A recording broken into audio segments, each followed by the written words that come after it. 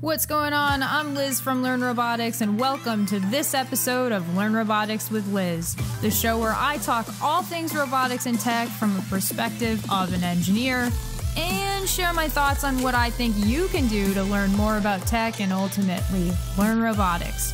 Stay tuned, we have an awesome episode for you here today. If you're watching on YouTube, consider subscribing to my channel or subscribing to the show on whatever podcast platform you're listening to. Ready?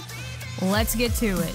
Today's episode is all about slow Macs. Now, if you're a Windows person, you can still tune in, no problem. A lot of stuff that I'll be sharing is easily applied to a slow Windows computer or a slow other type of computer, but the main difference is the operating system, and we're going to be focusing more specifically on Mac OS. And while I won't be focusing on what computer to buy or why I use a Mac, that's a topic for another episode. If you are curious about my thoughts on computers for robotics, you can go to learnrobotics.org and search computer. I have a bunch of articles about choosing computers and what to buy and why you should buy it, which operating system to use, and actual models of computers that I would recommend based on budget and what you're trying to do with your computer. So go check those out. You can search on learnrobotics.org and let me know what you think about those. But for now, let's jump into the root of the issue, a slow Mac. So picture this, you've just spent thousands of dollars on a Mac and now it's painstakingly slow.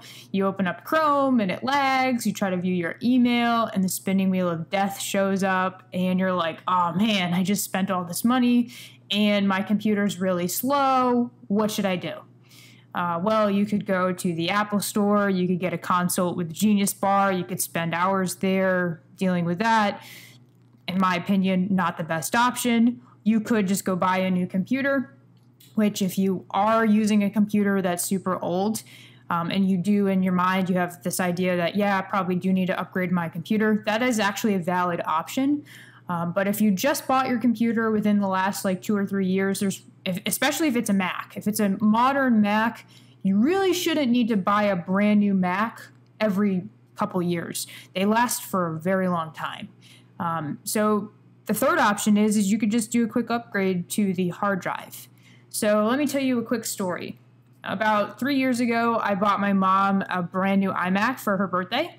And I mean, I have a 2019 Mac. At the time, I had a 2012 MacBook Pro.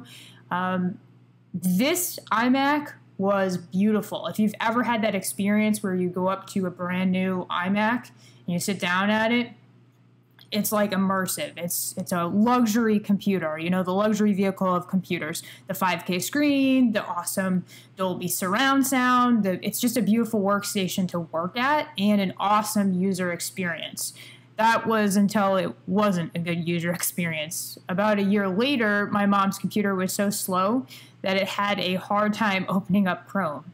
Now, I know Chrome is a bloated memory hogging application, but any modern computer, let alone a 2017 iMac, should be easily able to handle this no problem. So I checked the specs. i5 processor, pretty good. 8 gigs of RAM, pretty good. 1 terabyte hard drive, okay. Seemed like pretty normal specs of a computer of that time. And then I noticed the quick little oversight. So unfortunately, I'd made the mistake of purchasing an iMac with a hard disk drive. And if you are in the market for a computer, my one quick tip is do not buy a computer with a hard disk drive. Those are mechanical drives. They are notoriously very slow. You're going to want to choose a computer with a solid state drive. In terms of capacity, it's the same as any other storage device. So if you have a lot of stuff, you're going to need a larger storage option. You're going to need more gigabytes, but definitely make sure that the spec is a solid state drive. So my first thought was okay, let's just go ahead and switch the boot drive. Let me open up the computer. Let me do this upgrade. I'll just switch out the drives. I had done this with my 2012 MacBook Pro. I took out the internal hard drive and replaced it with a solid state drive, took out the optical drive, replaced it with a solid state drive. And as an aside, if you do have a 2012 MacBook Pro and you're still using it and you haven't done the solid state upgrade, 100% recommend it. It is the cheapest thing you could do to upgrade your computer that will give you significant differences in probably an hour. I mean, it takes longer to download the operating system than it does to actually do the upgrade. So you can search 2012 Mac on learnrobotics.org to read the full guide on this. It's a super popular article. I've had a lot of people comment on how they've done this upgrade as well, and they've seen that difference. It's super easy to do. Highly recommend it. So anyways, my thought was, okay, cool, I could go ahead and do this upgrade to my mom's iMac. And then I realized how cumbersome it is to actually take apart an iMac. And if you're not careful, you can significantly damage the screen. So rather than make a problem out of a minor problem, or a major problem out of a minor problem, I decided, you know what, let's see if we can do this with an external solid-state drive. So I decided just to run some tests on the internal drive using the Blackmagic tool. You can get a copy of this on the App Store and run it for yourself.